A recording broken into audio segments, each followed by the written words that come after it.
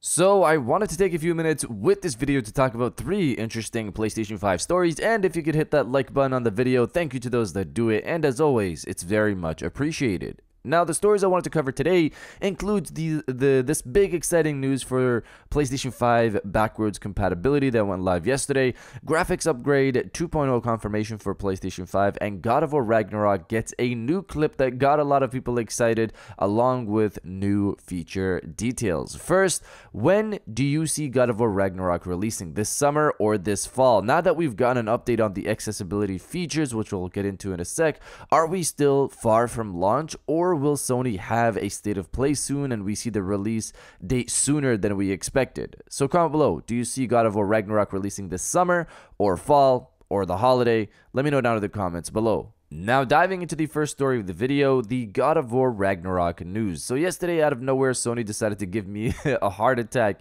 by tweeting out new God of War Ragnarok information. It wasn't what I was hoping for, which was a new state of play or a new trailer or anything indicating when this game is going to release. Rather, it was a breakdown of accessibility features, which of course is still an important topic for a lot of gamers out there, and essentially has become a trend for PlayStation titles to take a bit of time to break down these features before launch. They state this in the blog: the prophecy of Ragnarok brings changes to all the realms. And with that, we're excited to announce some new accessibility features that will be available in God of War Ragnarok. Not only have we redesigned our UI to allow for more flexibility and readability, but we also rebuilt controller remapping from the ground up and added more customization to our combat and interaction systems. We have retained all our accessibility features from 2018's God of War and expanded upon them to include more than 60 ways to adjust gameplay to best suit your style and needs. I'll leave the article linked to check out all those accessibility feature changes. At the end of the article, they kind of tease the hype to launch, simply stating, "We can't wait to share more with you as we get closer to launch." Not really much, of course, but a nice indication that they have begun the process, it looks like, after yesterday's blog article. Now, the thing that got a lot of attention was the visual changes to the latest new clip from the game. I'm not sure how some say they don't see the difference. The lighting changed. Atreus's fur looks more flush. You can see more of the surrounding area, etc. It's just amazing how much attention a small clip, a like 5-second clip, got from the audience, from the public. The next full trailer of God of War Ragnarok is about to blow up very quickly. Hopefully the next full trailer isn't far as well. June seems to be the hotspot for more PlayStation news. Maybe we'll hear something next week, considering rumors point to a bigger, earlier June event, meaning Sony should talk about it next week, unless it's a state of play, which they'll talk about maybe the week after if it is happening the first week of June. Of course, we'll see how things go. Now, diving into the second story of the video, the big PlayStation 5 backwards compatibility news. So as we know, PlayStation 5 will be getting support to play legacy titles later this month. This includes the ability to play both PlayStation 1 and PlayStation Portable titles. PS2 was already there before. Sony has confirmed that these classic titles will get resolution and FPS boost support, which is of course nice to see, and personally for me, the most important part to get me interested in replaying some of these games or even playing them for the first time. So that's all good. They also revealed that PS1 and PS Portable titles can be purchased outside of the PlayStation Plus service on the PlayStation Store, and that if you bought these games before, you don't have to buy them again, which was surprising news to see on my end, to hear Sony do this, but of course it's nice to see. Now, the big one for a lot of people when it came to these classic titles is, are these games going to get trophy support? I personally, again, don't care about trophy support. It's nice to see that pop up sometimes, but I'm not rushing after the platinum for each game. But there are a lot of people out there that love this part of PlayStation, and it's confirmed coming to at least some PlayStation 1 titles. Sony Ben, the people behind Days Gone, and of course the Siphon Filter franchise, revealed yesterday that Siphon Filter will in fact have trophy support. A PlayStation 1 game will have trophy support. They stated this on the tweet confirming this news. Incoming from Ben Studio, Agent Intel reports that Siphon Filter will include trophies when it arrives on the all-new PlayStation Plus. Just from this tweet, I saw people more interested in upping their subscription service from Essential, which is just PlayStation Plus as it is right now, all the way to Premium, just because of the trophy support. The next question was, will this support a platinum trophy? And yes, it will, as confirmed by Sony Bend again. It's going to be crazy to see people on Twitter talk about platinuming the original Siphon filter.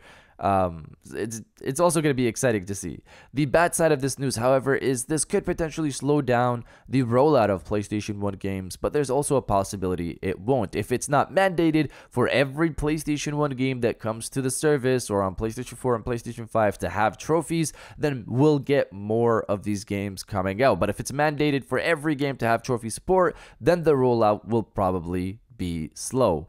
We'll see. Of course, this is one game confirmed to have trophy support. Will the other PlayStation 1 games have it too? This will tell us how PlayStation 1 games coming back will work. We should be able to find out this coming Tuesday, which is when the service drops in Asian markets. But you guys let me know if you're excited for trophy support on PlayStation 1 games or not. Let me know down in the comments below.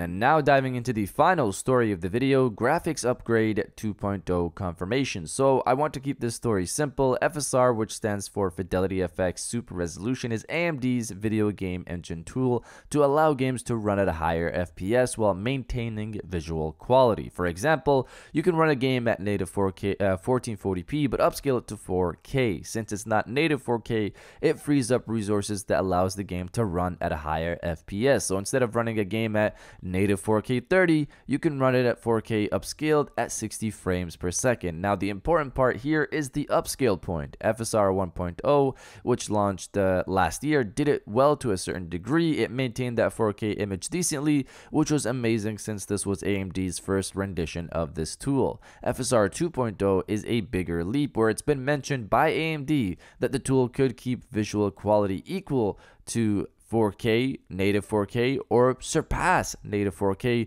which is a pretty big claim to make. Now, last year when FSR 1.0 was revealed and Xbox confirmed it was coming to the platform, so many people out there, even those in the games industry, said it wouldn't be coming to the PS5, or there was a possibility it wouldn't be coming to the PS5. I was surprised to hear this back then, since this was an open source tool that works on even NVIDIA cards. It worked on NVIDIA cards, but you guys are saying it doesn't work on PlayStation 5, or probably might not come to the PlayStation 5. Then you fast forward a bit and here comes Arcadegeddon, which was the first title on console to receive FSR 1.0 support. So Sony didn't say anything about FSR, and Xbox AMD made it a highlight, but the first game on console to get it was a PlayStation 5 game. I say this because the same narrative happened this year with FSR 2.0, and the same Xbox AMD highlight happened again, and I don't know how people don't see the deja vu here.